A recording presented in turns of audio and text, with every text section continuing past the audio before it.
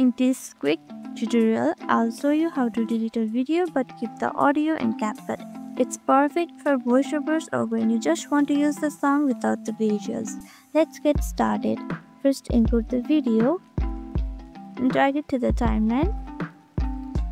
Now right click on the video in the timeline and choose separate audio. Now this splits the audio into its one track just below the video.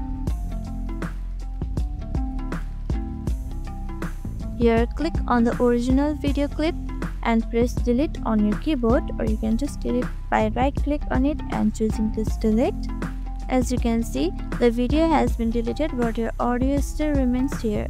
Now you can add photos or animations on top of the audio or just export the audio on its own.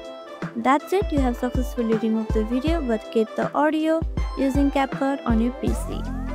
I hope this video helped you out. Go ahead and give it a like, drop a comment and subscribe for more easy editing tips. Thank you for watching.